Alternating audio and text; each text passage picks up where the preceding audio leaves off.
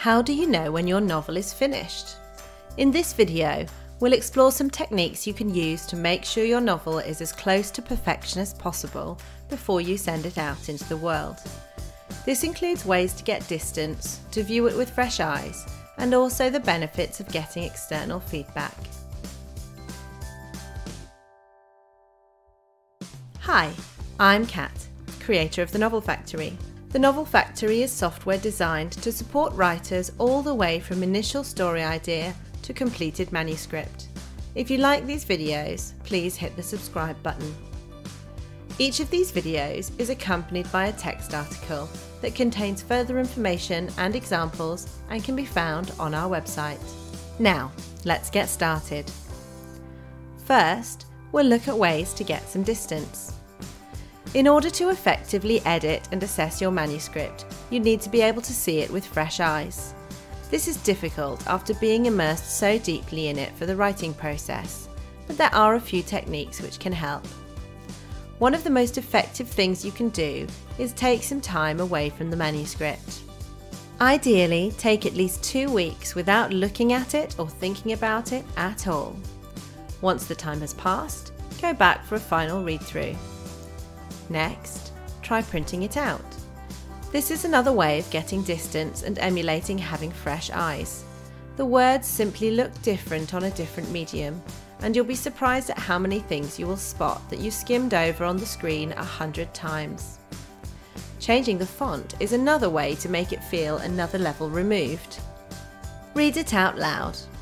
Reading out the text is a great way to identify weaknesses in rhythm and clunky words and sentences. If you don't want to do it for the entire novel, at least do it for the first few chapters.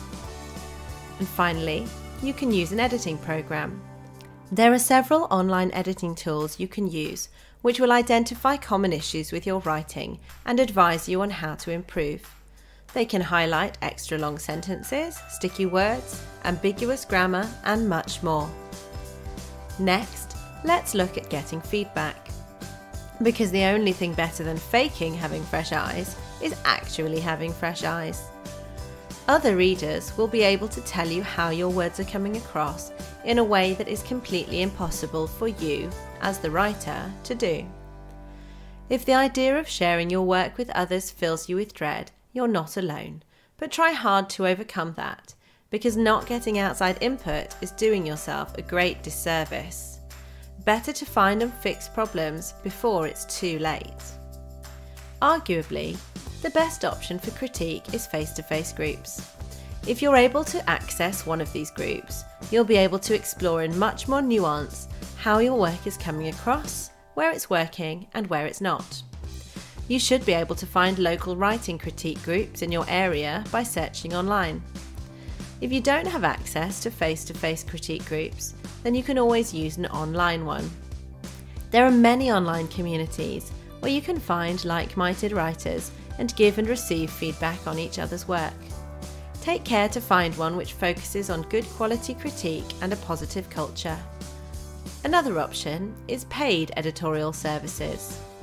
Writing industry events sometimes offer one-to-one sessions with agents and editors where they will read your work or listen to your pitch and let you know how it came across, what they liked and what they didn't. You can also hire a professional editor or literary consultancy to give you feedback on all or part of your work.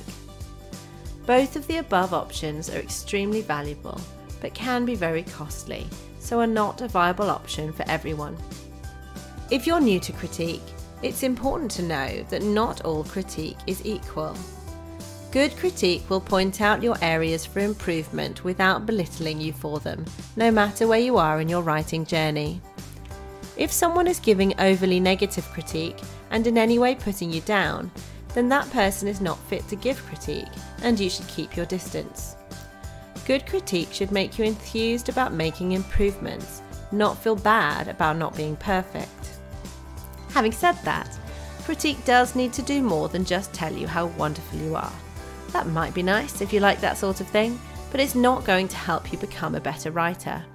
For this reason, non-writer friends and your mum are not recommended for critique, and make sure you find a critique group that focuses on skills improvement, not backpatting. Getting feedback from only one person can be very problematic because writing and reading is so subjective. Try to avoid making changes to your work based on the feedback of a single person. Wait until you have heard from at least 3, but ideally 5 or more. Once you've received feedback from a range of different people, you will have a better idea about which are genuine issues that will be experienced by the majority of readers and which are simply an individual person's niggle. Eventually, once you've run through the above steps several times, you'll come to a point when you realise you're just adding and removing the same comma on each run through. When that's the case, it's time to call it done and move on to the next stage. Releasing your baby into the world. Don't forget to check out the text article that accompanies this video. It can be found at our website. And of course, don't forget to check out the Novel Factory. You can try it completely free for 30 days. The final step in the novel writing roadmap is step 15, getting published.